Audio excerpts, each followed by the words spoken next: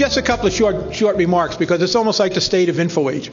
And if you ever want to see some place that's been in a state of flux over the past couple of years, it's this place. In 2012, the last time we had the reception, we were just beginning to roll. We actually had a budget.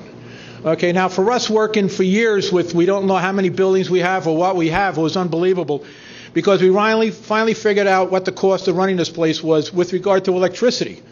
It was about $3,500 a month. And that was because this place was an industrial complex for all intents and purposes, so they had industrial transformers here. So we're still trying to get our hands around that, but we've dropped that a bit. But the biggest thing that happened was Sandy clobbered us. Needless to say, and basically put us out of business from November 1912 till August 1913. When it hit us hard. For almost 4 months, we had no electricity at all. For about a couple of months after that, we had a 1.5 kW generator that was powering up just a couple of buildings, or a couple of rooms when we held meetings here. And then George Newberry, thank you, George, came in with a great big generator. Well, it wasn't quite as big as this room, but it almost looked as big as this room, and it probably drank as much gasoline and diesel as this room would if we had to do something like that. We had a $21,000 fuel bill by the time we finally got rid of it. And then right after that, Wall Township came through with a $40,000 transformer. So we've actually, I think, come out of this a little bit stronger than we were before we walked into it. And for example, I mentioned the $40,000 transformer. That was money we didn't have. In capital improvements over the past year, we have had roofs replaced in the H buildings, and many of you know what they were. Thanks to Wall, FEMA, and insurance, over $275,000 has been spent just replacing the roofs here. Monmouth County Long-Term Recovery Group is going to use this as their base of operations. They have rented rooms upstairs. They're going to have any place from 50 to 150 volunteers here for the next 2 to 3 years, working in building 9010D, which is, if you walk in the gate, it's the first building that you see. And we like this because they're paying us rent, and they're also spent $300,000 refurbishing 9010D and also putting HVAC into 9010C. That was a good thing. And the Ocean County Long-Term Recovery Group gave us $25,000 to replace a roof for a year's free rent. Well, that's about over, so we're going to start collecting money from them, and we're very happy to do that.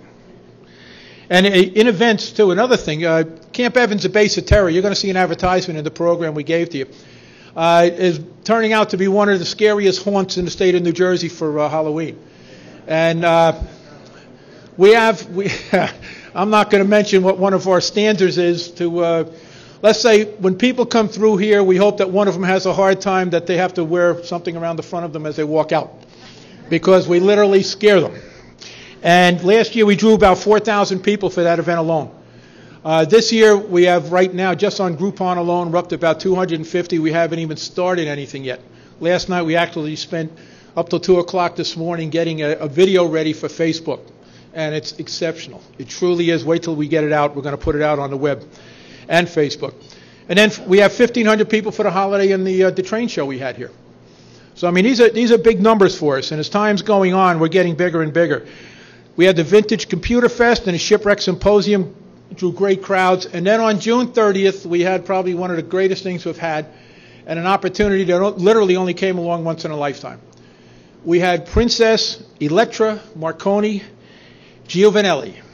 It was Guillermo Marconi's daughter, his sole surviving child. She was 84 years old, and she visited here on June 30th as part of a North American tour. 101 years to the day that her father was at Camp Evans, at that time the Marconi complex. So that was just, and I want to tell you, for some of us who were there at the time, and there was a bunch of people around here that were able to make it, she had tears in her eyes when she found out the way they were trying to preserve her father's legacy. And she never knew that this place existed. Just like many other people never knew this place existed. But it was a wonderful day, and I'll tell you, she's just remembered it, and we expect to have her back sometime soon. And then many of you know the Tyros dish. You know the big ugly thing that was down the road here that hadn't moved in 40 years? It's moving. It is literally moving on azimuth and elevation. It's motorized. The We expect within the next 6 months to be, within the next 2 or 3 months, we're going to be putting the electronics in to be able to reach out to outer space. We're in a collaboration with Princeton University. Princeton's been working with us for the past 2 years on this, and they've sunk over $40,000 plus I don't know how many hundreds, if not thousands of man-hours getting this up, working with our people, our volunteers here, the folks from the Ocean Monmouth Amateur Radio Club, and we expect that Bob Giordano is the guru behind our strategic pavilion and our pavilions in our strategic plan to be one of our first pavilions. Our space and satellite pavilion should be down there hopefully within about another year. One of the things we are doing right now, and someone mentioned to me before about grants, we're reaching out right now. I guess we're actively seeking grants and academic partnerships to support what we do here. To do the work of Tyros, Princeton University, the Ocean Monmouth Antique Radio Club, and InfoAge are partnering for a National Science Foundation grant. What is it, Beth? 4.2? About 4.2 million. And we think we're going to have a good shot at getting our portion of that simply because Princeton is the lead on it. See, Princeton loves us because all they have is a 6-foot antenna. And we got something that's 10 times bigger down there. You know, so I mean, for them and their astrophysics department, it's a godsend. So that's why we're able to do so well with them on that. Beth is working with the Smithsonian Institute to foster a lending partnership while investigating grants for the National Endowments for the Humanities. We also have the smaller grants that we're working with the state of New Jersey, but getting together, partnering with places like Smithsonian helps reshape our public relations and gives us an opportunity to reach out further. We have an educational outreach going right now with Monmouth University Department of History. We're working with Farley Dickinson University, Union County College, and also we have stuff going with the Monmouth County Library and most of the schools that are in this area, the high schools. And we're getting new volunteers all the time. And the greatest part about it, they're young. I want to tell you, believe me, they're young. They got good legs, young legs. They can run around. They can do a lot of things that we can't do anymore.